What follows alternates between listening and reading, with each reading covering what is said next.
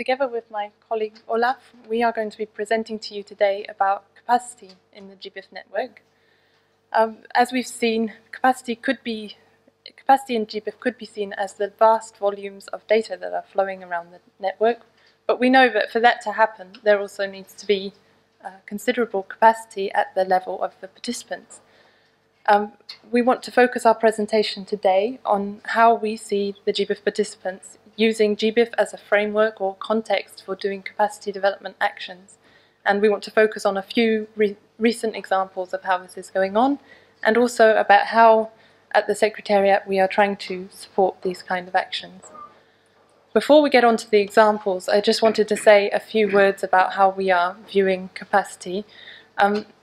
We would like to start by just making the distinction between capacity enhancement as opposed to capacity building.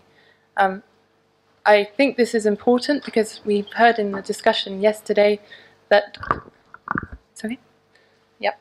that it places the distinction between capacity building and capacity enhancement places the emphasis on capacity enhancement building on existing capacities and on joint learning through partnerships.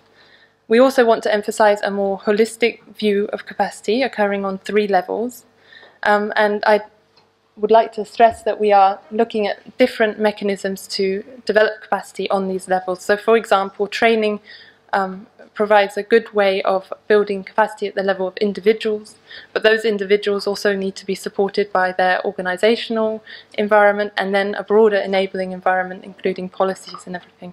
And Gbif has different mechanisms for trying to develop capacity on those levels. So at the level of the participant countries and organization in Gbif, their activities are coordinated through teams that are called participant nodes.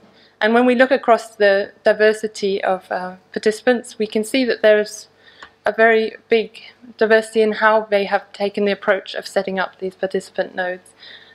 So this diversity also represents a wealth of experience, and so this year we've been trying to work with nodes to enrich the content that is available about the country participants on gbif.org.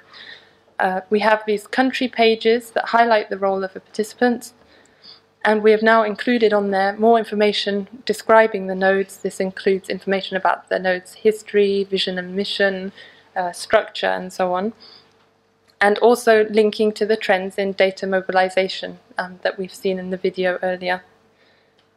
So when we look across the diversity of participant nodes, we can see that the services that they provide fall generally into 4 main categories. For example, everything to do with supporting data mobilization. This spans from digitization through to the technical support for publishing the data. Then there are services to do with data management and curation, everything to try to improve the quality of the data that are being published and their fitness for use.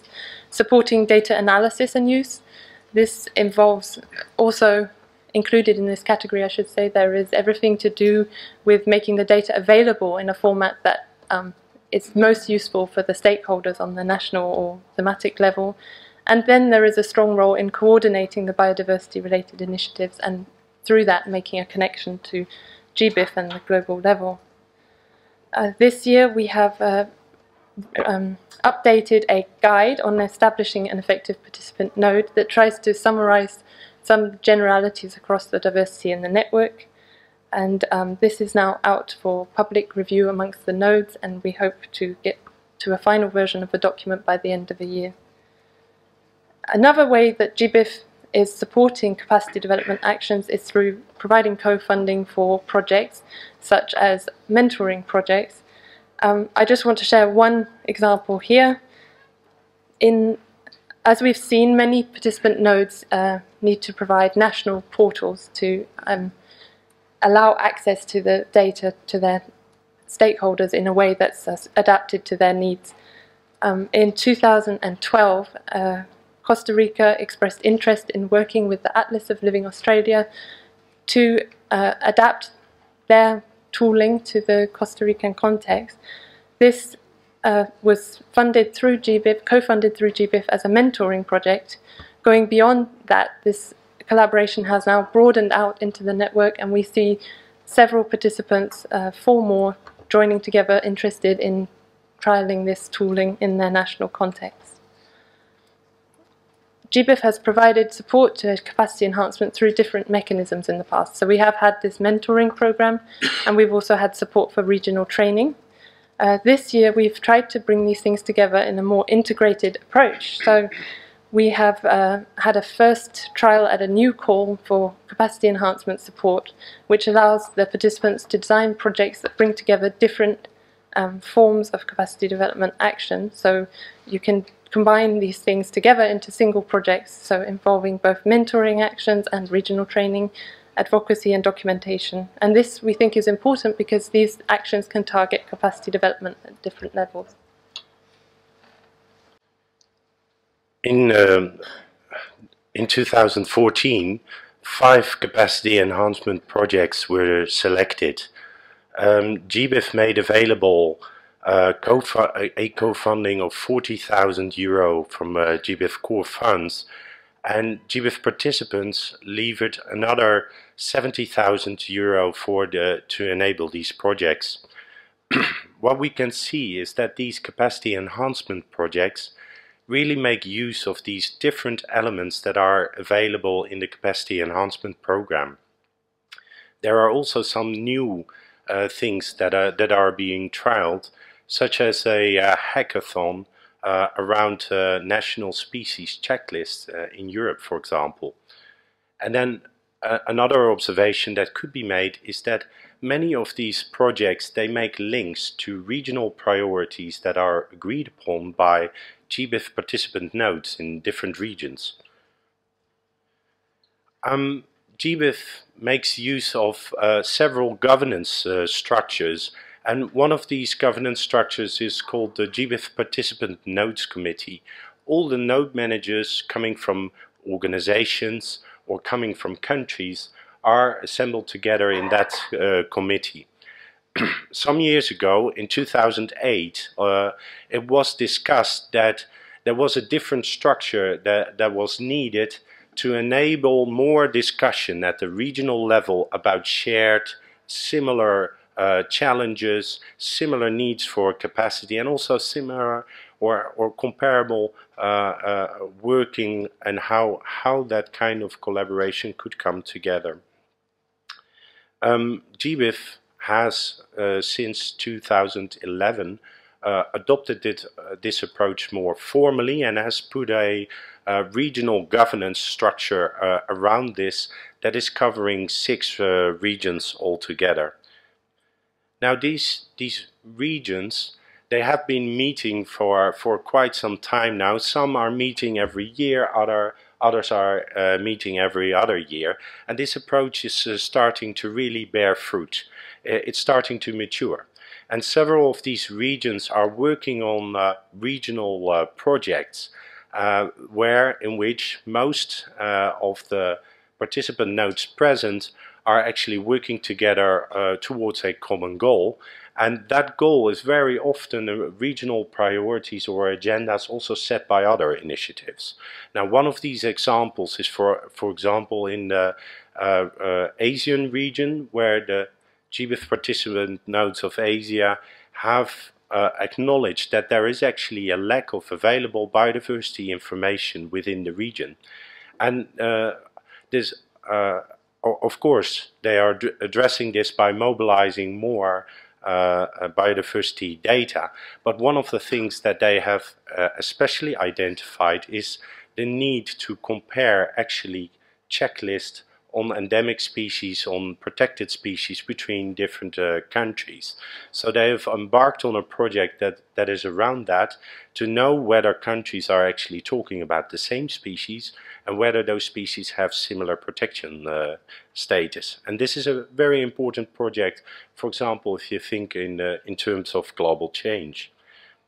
In Africa, the Gbif African nodes have worked together on a strategy and a work plan, and from that they have written a project that's around mobilizing policy relevant biodiversity data, and they got funding for it from the JRS Foundation with a regional coordinator that is now based at Zambia. what is nice about this project is that it's bringing together,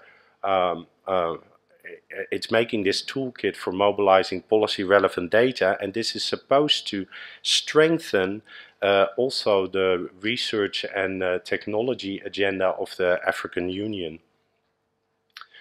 So what we can see is that at the regional level, this actually provides the enabling environment for a lot of activities that are going on. There is room for joining up knowledge, joining up capacities, because different countries have different capabilities, and together that is really forming a stronger knowledge base. And also what we can see is that more and more projects are being developed that are not that are coming from different funders, but they are contributing to these shared regional priorities.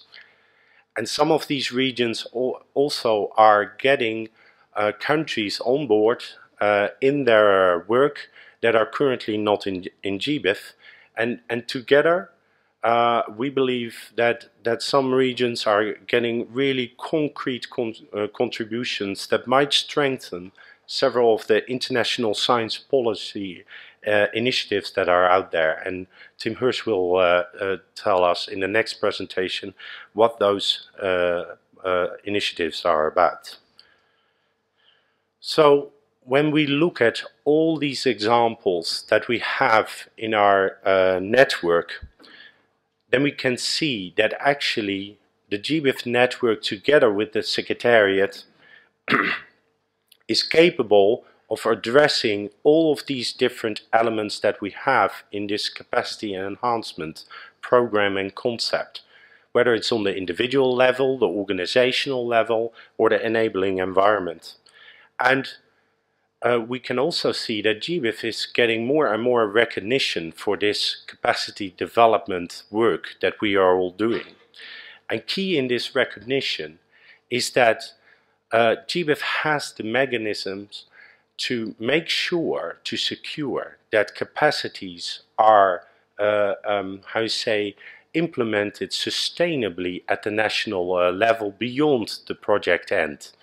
And it's with that realization that we are going out to find and seek more projects, like for example the CEP2D with our French colleagues Eric Chenet sitting over there, and where we are also approaching the European Commission, the Development Cooperation Agency, and they recognize that this is a really good mechanism to work with.